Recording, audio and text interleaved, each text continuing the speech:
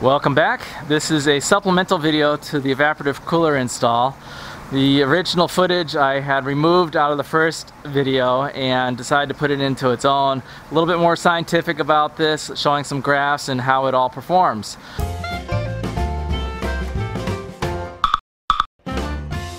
These videos are brought to you in part by our Patreon contributors. Our top contributors are trueaquaponics.com, greenlifeplanet.net, glassbottleoutlet.com, and growpockets.com. Thanks for your continued support. This graph shows basically a day of usage with the system. The red line is the outside temperature. The green line is the temperature right after the evaporative cooler, so right at the wall. And then the blue line is the air temperature leaving the greenhouse. So it's basically traveled 148 feet through the greenhouse at that point at the blue line. And the yellow line is the amount of sunlight that's entering into the greenhouse. At the beginning of the day, the red line and the blue line are the same. The outside and the hoop house air temperature are the same. The green line's a little higher. I'm not sure why. It is right next to the fish tank, so it may be getting some of the heat off the fish tank as there's no air movement near there. That's just a speculation. And then around 7 o'clock, the sun has come out and the hoop house air temperature starts to spike along with the temperature at the evaporative cooler. And at that point, the fans turn on and the temperature will drop at the evaporative cooler as it starts to cool the air down. And there's a couple up and downs in there because as the air cools down, then the fans turn off. And so they're toggling on and off for about a half an hour or so. And at the end of the day, you can also see them toggling on and off as the air temperatures go down. So then in the morning, we are getting some full sunlight in here, and the air temperature outside is always a little bit less than the air temperature leaving the greenhouse. But you can see that there is some pretty good cooling effect going on where we're cooling that air down about 15 degrees or so.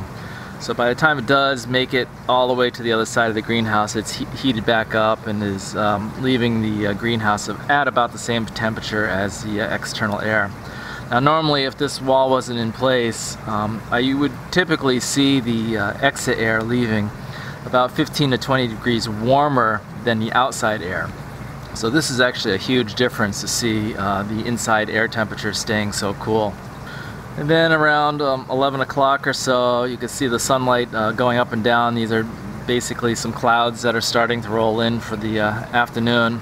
And then as there's a little bit less sunlight in there, you can see that the blue line, the air temperature leaving the greenhouse, is actually cooler now than the outside air temperature. And mainly because we just aren't getting as much solar gain inside the greenhouse anymore. Later on in the day, about 2 o'clock or so, you can see there's a lot less light that we're getting. I think we had full overcast skies at that point. And there is a huge difference now between the outside air temperature and the inside air temperature leaving the greenhouse. So without that solar gain heating up the air, that cool air is just passing right through. And then towards the end of the day, around 8 o'clock or so, the sun has gone down behind some trees. So the greenhouse is in full shade, and the air temperature within the hoop house isn't warming up anymore, so it's about the same as the evaporative cooler temperature. And then by 9 o'clock, as we leave the graph, all the temperatures are starting to converge again because it's dark outside. Now let's take a look at the operating costs of this, and these are fairly rough numbers, more of a typical day of usage. So saving a couple pennies here and there, that's more of just averaging errors. So just sort of keep that in mind. This is just sort of a general rule of thumb of operating costs. So the evaporative cooler pump runs on about 25 watts, and from morning to evening it runs about 13 hours a day. So at our electric cost, that cost about 6.5 cents a day. to operate. Now the evaporative cooler itself uses about 25 gallons an hour of water. It's about 20 gallons an hour if it's more humid out, if it's like 70% humidity. And when the humidity is down to 40% or so, the evaporative cooler can easily consume 30 gallons an hour. So that's 325 gallons a day of water that this needs. Our well pump's 1 horsepower and runs about 3/4 of an hour a day to pump 325 gallons of water. So it costs about 11.5 cents a day to run that well pump. So overall, the evaporative cooler cost to operate is 18 cents a day, or $5.41 a month. And again, that $5.41 a month is under summer conditions. During the late summer or early spring, it won't have to run quite as much, but this is basically our worst case scenario for a month. Now the exhaust fans, that's sort of a weird area. They do run all day long, and whether I had the cooler installed or not, they're going to be running. So the cost to run those comes to be $5.62. The monthly cost is $168 to run those, and that is about in line with what my electric bills are every month for this greenhouse. Now the interesting part is when the fans are toggling on and off in the morning and the evening, because the evaporative cooler is running, they actually don't have to run as often now. So I shaved a half an hour off of the operating cost. So instead of the $5.62 per day to run, that brings it down to $5.40 a day to run. So by having the evaporative cooler running, I'm saving a staggering 21.6 cents a day. But if you add in the evaporative cooling cost of 18 cents a day, I'm really saving 3.6 cents a day, or $1 a month in electricity costs. So overall, operating cost with or without the evaporative cooler makes no difference. What I'm really gaining is that temperature decrease in the greenhouse, which makes a huge difference with growing the crops like lettuce that really need a cooler environment. This is a pretty good chart showing the overall efficiency of the system based off of what the outside humidity is.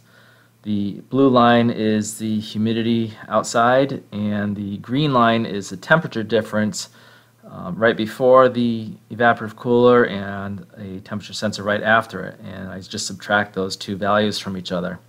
So throughout the day, as the humidity goes down, the efficiency of cooling increases. I found this chart from Arizona Almanac that basically corresponds to what my graph is showing. And here, if we have a relative humidity of 80%, we get a temperature difference of around 3 degrees. And at 70% humidity, we get a temperature ranging from 5 to 6 degrees, depending on what the intake air is. This chart is a bunch of random samples from the previous data. Not having a huge data set in here, going essentially from 60 to 90% humidity.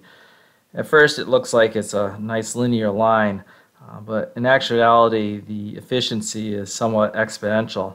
So that's why there's this curved line in here. And unfortunately though, I don't have any data sets down in the 40 and 50 percentage for humidity. So the line does sort of take off when it really shouldn't be. It should be much, much lower. Lastly, if you're planning on installing one of these, it's probably a good idea to know what your relative humidity is in the area. And here's a map of the United States, and if you're in the southwest area, you can plan on having an average humidity of less than 50%, so a cooler like this would be very efficient to run. We're in Connecticut, and our average humidity is over 80% most of the time. So they work, but not as efficient as what you would get out in the West. So that's about it for this. I hope you enjoyed it, and I'll see you next time.